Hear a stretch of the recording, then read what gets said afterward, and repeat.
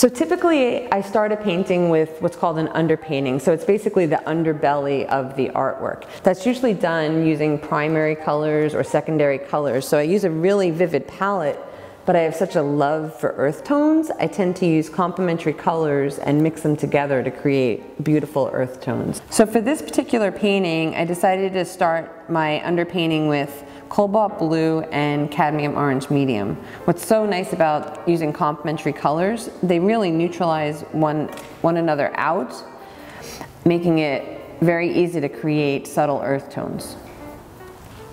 And here you're going to see my palette is not a paper palette, but it's actually a glass palette.